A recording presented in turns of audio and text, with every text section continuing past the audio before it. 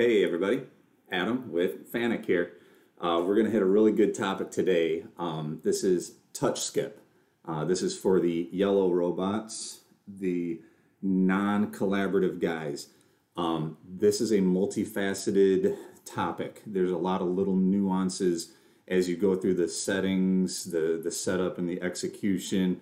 So stick with me. This is a really good one, really useful one, low dollar option. I think it's like 600 bucks at the time of this video.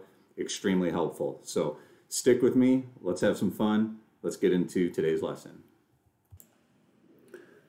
All right, so we're going to talk today, like I said, about the touch skip, which is applicable to your industrial yellow robots. There are also a couple robot families it does not play well with, like the Delta series, because you can damage the parallel linkage arms when trying to touch off on things. But for most of your robots, this is an extremely helpful tool. Now, what's nice about it is there's no external hardware needed. No sensors, no force sensors, the little hockey puck, FS15, FS100, FS250. You don't need an actual force sensor for this because what we're going to be doing is we're going to be using the built-in current sensors that are in each of the motors. We're going to sense spikes in current when the robot touches stuff. So yes, you'll be touching, so obviously make sure it's a part or a product that you don't mind contact with, but a normal setup might be something like this where I need to find the top of a stack and this operator is completely clueless and did not tell the HMI how many parts there are, and so you can't just assume that there's 1 or 2 or 3 or 4 boxes. You got to go find where the box is. Now, one thing that I'm a little shorthanded with today, guys, is I'm in a virtual make-believe land of RoboGuide, and I can't actually induce a current spike on these. So I'm going to do what I can to show you how everything works on here, and then you're going to apply it in the real world. Okay, so to jump into this, the first thing you need, and like I said in the beginning, there's a lot of nuances here, so stick with me, write them down. The very first thing is you have to own touch skip. So let's go into our status. Let's go to our version ID, go over to our order FI and look, and hey, option J921 is touch skip. You gotta own that. So if you don't own it, put it on with a PAT code. It's a software only, no hardware. For those of you who have been around a while, starting to get the gray hairs like me here, is it did not always used to be called touch skip. In fact, it used to be called collision skip, as in let's skip over a collision. But that's a big scary word because collision sounds bad. It's got a negative connotation. It makes it sound like you're crashing into something. So we changed it from collision skip to touch skip. I tell you that not just for the fun facts of FANUC, but because that nomenclature is still lingering in the code, and you'll see in just a moment. So you now own touch skip. You bought it, you entered your PAT code, you watched my video how to do that. Awesome. To verify that you have it other than order FI is you'll also be able to go into your menu, and under the setup screen, you'll see touch skip. It now exists.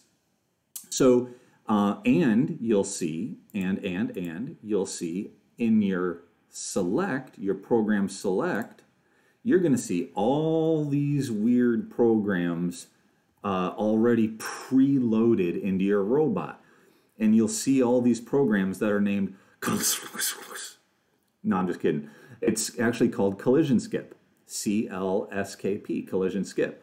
So the nomenclature never got, like the program structure naming convention never changed from collision skip to touch skip when we made it sound less scary. You still see collision skip in all of this. And even down here, it's set skip collision, or excuse me, set skip condition for collision, COL. So that's what all of these mean. Um, the next most important thing, other than you bought it, you installed it, it's on, it will not work until you go into your system variables and enable it. FANUC hack that they do this a lot. So go to your menu, next, system, variables. And I already browsed there, I cheated. But you're going to scroll down to this line item, the miscellaneous master, right here, misc_master_t. Press enter to get into that menu. And right here, there's this, like, I think it's high speed enable, but the high speed enable by default is false. And if that's false, the touch skip you just bought don't work. So come in here, set it to true, and then cycle power on your robot. I'm not going to waste time on my robot cycling power because it's a fake robot anyhow, but set yours to true, cycle power, come back. Okay, next, we need to, before we can even program the collision skip and the conditions and how to use it, we have to set up what we call the schedule. So here's where we go into our menu, setup, go over here to touch skip, and let's open that bad boy up. Oh, I was playing in here. All right, so by default, what you will see, what I'm undoing here is the stuff that you'll see when you first log in. Haha, there we go. Okay, when you first come in, you'll see schedule number 1, and you'll see a max threshold I've written in amps and a min threshold in amps. Remember, we're doing current detection. And then you have joint, J1, 2, 3, 4, 5, 6. Again, robot, J1 down here at the base. 2, 3, elbow, 4, 5, 6 down to here. And what we're going to be doing is setting up a schedule that monitors whatever axes we want. So some of this is a little intuitive, some of it's learn as you go. I should also note that schedules, you have up to 10 of them. So if I try 11, it'll just yell at me, you know, schedule 99. Nope, you get 10. But this allows you to build different schedules. So like if your robot is doing different things and in one part of your program, you're working in this plane and trying to find a box, but then somewhere later you're trying to escape the singularities and go attack humans outside the fence, you can set a schedule for that. AI is scary. Let's all program against it, regulate it. So let's assume for right now, schedule 1 is what we're going to build, and we want to plan on this robot touching this box. Well, here's where I just said some of it's intuitive and some of it's learned. If I look at this robot and I see that I'm going to start here and come down and touch this box, what axis is going to experience the current spike when I'm on my way down? Look at this robot moving up and down. What axes or what axis or axes plural are going to be affected? Well, I'm definitely seeing a lot of action up here at J3, right? I see him pivoting. I also see a little bit going on J2, especially if I have to get farther down, like the boxes are much lower. Look where J2 starts doing some work. See that? Where J3 is not doing as much, but J2 is doing the work. So if I'm searching in this Z axis straight up and down, J2 and J3 are going to definitely be the guys that I want to monitor. So that's where I say some of it's intuitive. You got to know what you're doing. But guess what else you can do? On your teach pendant, you can go down to your status screen. And within the status screen, you can go type, which is the F1 key, and go to your axis, enter axis. And if you don't see this, that's all right. Scroll through using the previous and next keys. I think by default, you'll see the flag bits. go to the next screen and click disturbance. This is a real-time view showing the current disturbance, torque in amps that your robot is feeling, as well as it has a log of what the maximum was that your robot has felt versus what's actually allowed from the factory. So one thing you can do without damaging your parts or your tooling or your robot is you can actually come over to this robot and apply a force in this plane, either by jogging down slowly or just leaving the robot there and pushing up with your hand and leaving the robot still. But you can actually see what current this robot is going to feel on what axes, and it'll give you a pretty doggone good ballpark idea of what values you should set for your threshold in that schedule. So do a little experimentation, touch off on the parts, play around, see what kind of disturbance the robot feels, and then go back, menu, setup, touch skip, and you'll now have a pretty good idea of where to set your thresholds. So let's say I'm searching for these boxes. You'll notice max and min. Here's another one of those catching points where people get caught all the time. Pay attention, write it down. This column for maximum threshold is a push. The minimum could be perceived as a pull, meaning I've grabbed onto a part and I'm trying to pull up and I'm meeting resistance to where you get negative amperage. So what I might have is something that looks like this. I might say, hey, as I'm moving down, I'm going to monitor J2 and I'm going to monitor J3. I'm just going to make up a couple numbers, totally made up right now because my robot doesn't feel in RoboGuide. But those might be my push force. And if I'm only pushing, meaning I'm going down to a box, my work is done. That's it. But what if I want something in the opposite direction? Well, I might also look something like this, or negative 1.78, something that shows the robot in the opposite direction. Okay, so for your minimum, notice that they can go negative for a pull, or you can leave it at 0 if we're going to just go touch something. And then the maximum side is going to be the positive. So I'm going to go ahead and put these in.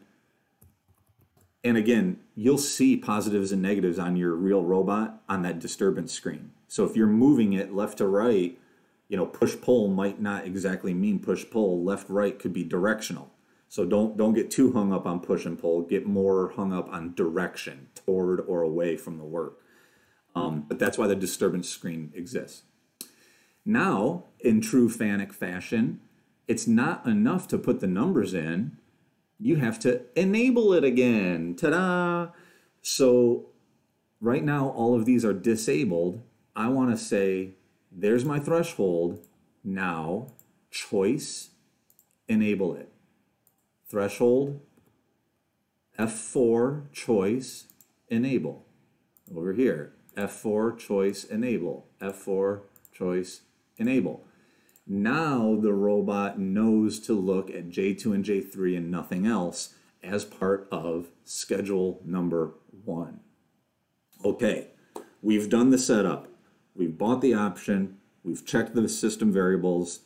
We've monitored the disturbance screen to know what we're looking for. We've set our schedule as such.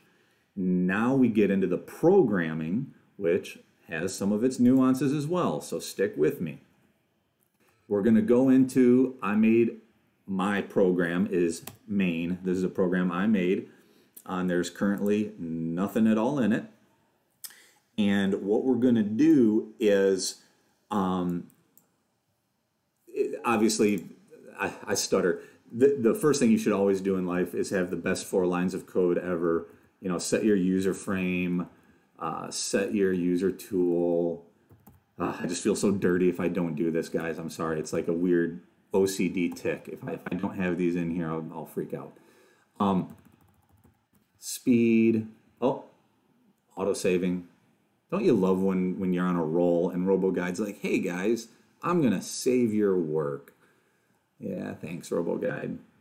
Come on, hot dog.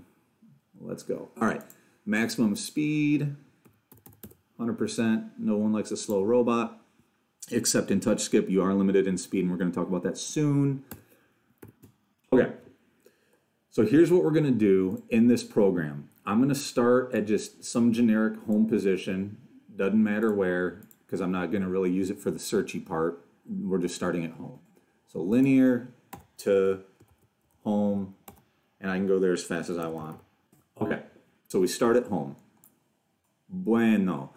Okay, next, what we're gonna do is we're gonna tell the robot to start expecting collisions or touches.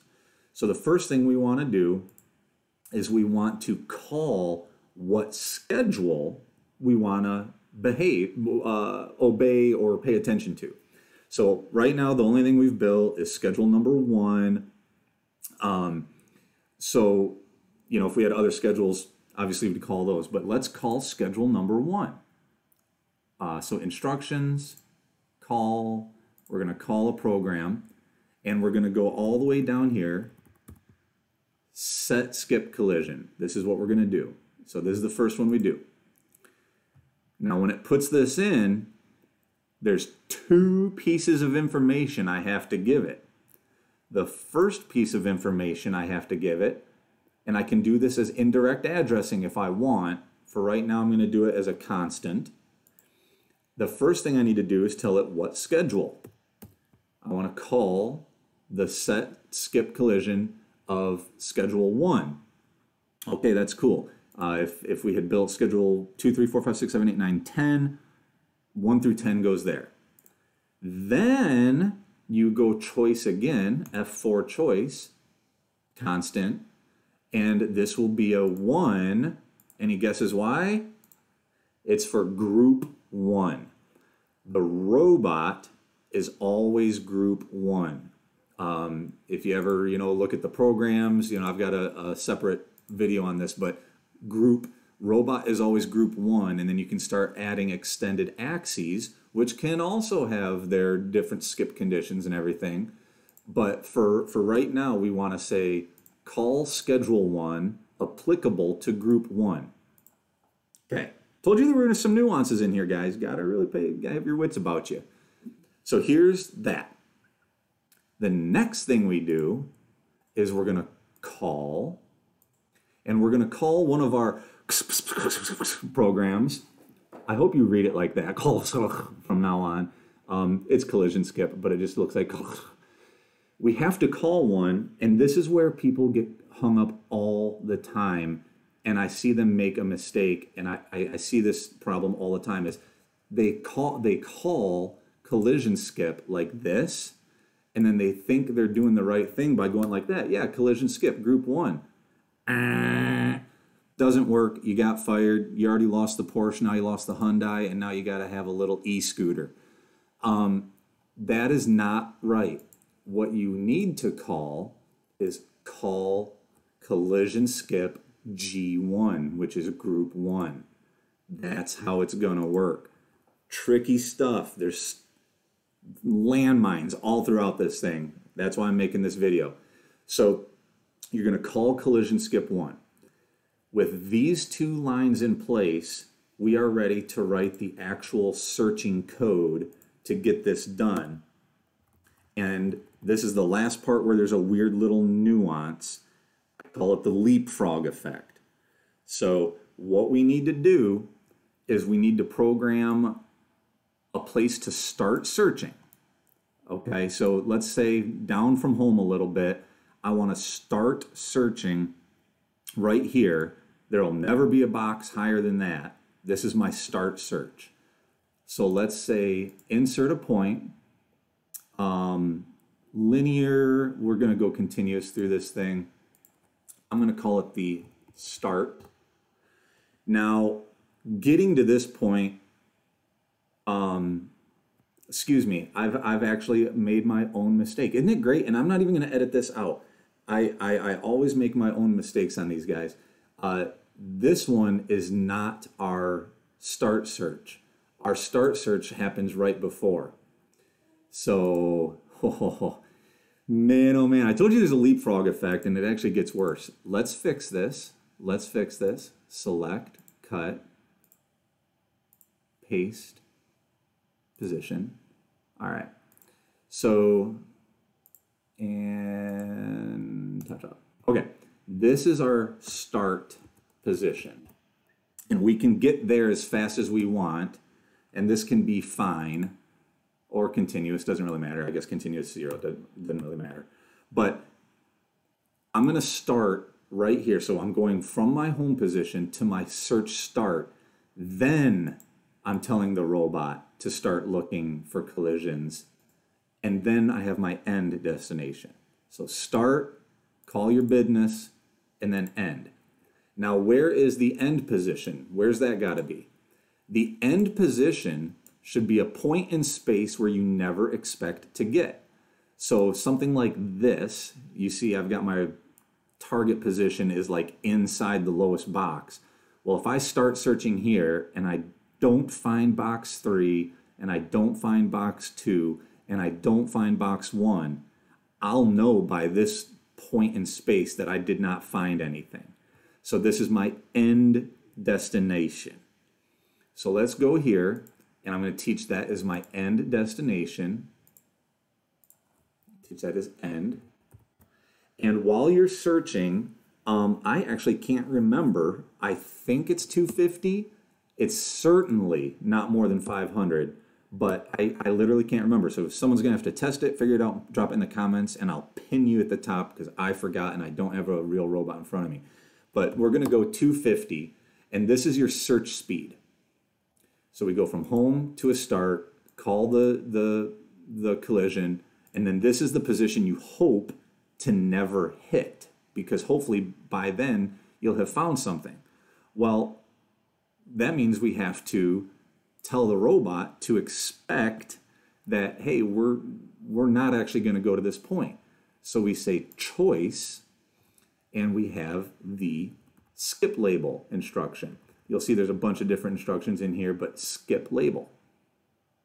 Okay. So the first thing I'm going to do is I'm just going to arbitrarily make a label here. I'll just call this one label 8. And then I'm going to make another one right below it. I'm going to pre-build some stuff. Bear with me. I'm going to make another one called label 9. Now let's add in some code. So I'm heading to a point I should never get. If I hit something, meaning the skip happened, it's looking for a skip, the skip happened, I am going to go to wherever label 8 is. So what this is saying is I expect to never reach the end, but en route from start to end, somewhere in the middle, if the skip occurs, I need to go to label 8. So let's make that. Let me scroll down here. Let's make a label 8. And what I'm going to do is I'm going to name it touch occurred. Or you could name it part found or something. And touch occurred, this is probably where you would have your stuff like the next thing you might do is, okay, I found my part, time to turn on my vacuum, time to go, and then I'm going to move back home, whatever, right? I'm going to get I found what I was looking for. I'm going to go do my work. I'm going to go put it on a conveyor, whatever. Life is good. But if we're searching and searching and searching, and we actually achieve position 3, because the skip never happened to shove us over to 8, the little leapfroggy thing, if that never happened, well, then we're going to tell it, this is almost like an if-else. In fact, I'm even going to say that. Let's make that pretty. Let's make a really nice code. Always got to be good with this kind of stuff, guys. Say, if no touch, jump to label 9. So let's clean this up a little bit. I don't need that big of a gap there. So I need to, if no touch happened, let's go to label 9, which label 9 can be way down here at the end of my code. Label 9, whoa, label 9, nothing found. Maybe at this point, this is where you do something like you turn on a fault light or an alarm. Actually, we could even call a user alarm, call a user alarm that you build that says, hey, I'm out of parts, whatever. This is the nothing found result. And if you want, you could also have it move to a safe space or move to home or whatever. Have it move home. Now, this gets a little sketch. Let me go like this so you can read a little bit better. If you look at my program here and look at the program flow, how it flows, let's read this together. It comes through here, we start at home, go above the part, start looking for parts. Let's assume we found the part. Okay, we found the part, so we're going to go to label 8. Well, if we're going to label 8, we're skipping these guys, so we're leapfrogging that. That'll never happen. We'll go down here to 8, boop, and we're going to start doing work. Well, if we're doing work, and then life is good, you want to make sure that you don't just keep on going and call alarms and stuff, right? Like if you're doing work, you better have it go back up to like a label 1 and start back over, do some more leapfroggy stuff. Let's do like a jump to label 1, and maybe label 1 is way up here at the beginning of your code. Label 1 program start, and then the robot just keeps searching and it just repeats. Go back home, search for a box. Hey, a touch occurred, so we go to label 8. We place the box on a conveyor, jump back to label 1. Now we've got a little infinite loop here that's going to keep picking and placing boxes until you don't find a box, which is where label 9 comes in and actually breaks you out of the loop. This jump label 9 leapfrogs you down to there where there's an alarm or a go home or whatever. You could also even have it set up that if you only wanted to find one part and you don't want an infinite loop, you could have a jump to label 99, go insert, and then go down here and say label 99, and that's literally just the end of your program. So in this situation, we searched, we found a part, so we went to 8, we picked the part and went home, and once we went home, we just jumped to label 99, which means we skipped all the alarms, and then, hey, now you go, the main routine is done, you call another program, whatever. You can see how this gets leapfroggy. You hear me saying leapfrog. It's boing, boing, boing, boing. They're all jumping around. Do you jump back to the top? Do you jump to an error? Do you jump to work? Do you jump to an end? It's all these skipping arounds. But once you get the flow, and if you comment your code really well, it's actually not so bad. I might have even made it worse with my rambling. But that is the actual flow of the program. So I think I've rambled enough, guys. That's probably enough. Don't let me beat a dead horse. This is a lot to absorb. I really hope that this helps. I would love for you guys to try it, play with it, drop some notes in the comments that help the other users. This is a really powerful tool for a low dollar amount. Bring some intelligence into your yellow robots. And guys, just keep the love coming. And as always, have fun coding. See ya.